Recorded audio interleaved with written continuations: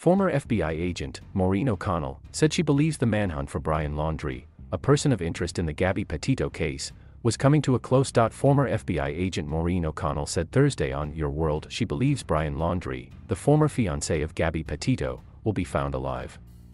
"It's the biggest mystery," host Neil Cavuto said. "Where is this guy? This whole case is filled with one wild goose chase after another," O'Connell said. Laundrie and Petito went on a cross-country trip together, starting in New York and planning to end in Oregon. Alarm and suspicion were aroused after it was reported Laundrie returned to his family in Northport, Florida, on September 1 without Petito. On September 11, Petito was reported missing to New York police by her mother, Nicole Schmidt.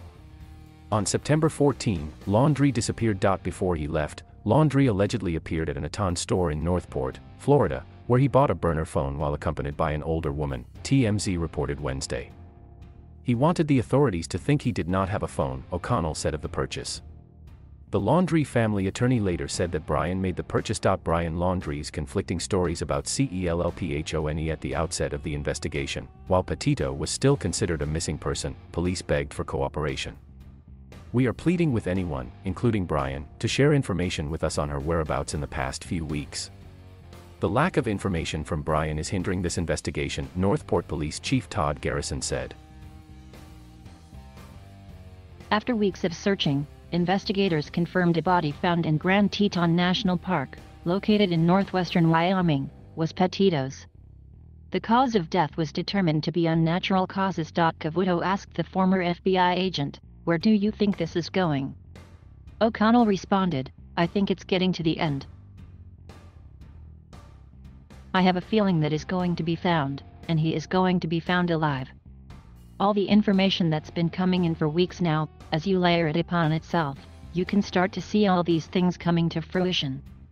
For example, now they're starting to really piece together the activities of the parents. When you look at what was done, and what wasn't done, when you look at the timing of that, you can find the point where they decided they were going to 100% support their son and not support the Petito family or Gabby."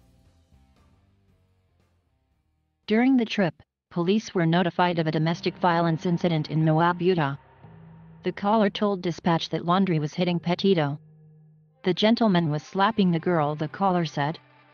"They ran up and down the sidewalk. He proceeded to hit her, hopped in the car and they drove off."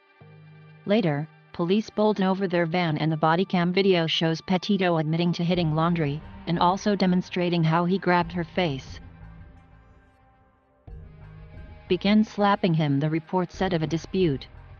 "Grabbed her face and pushed her back as she pressed upon him in the van. He tried to lock her out and succeeded except for his driver's door. She opened it and forced her way over him and into the vehicle before it drove off." Petito's family has asked Laundrie to turn himself into police. "Brian, we are asking you to turn yourself into the FBI or the nearest law enforcement agency." The family also said they remained confident they will receive justice for Gabby. Thank you for watching. Please subscribe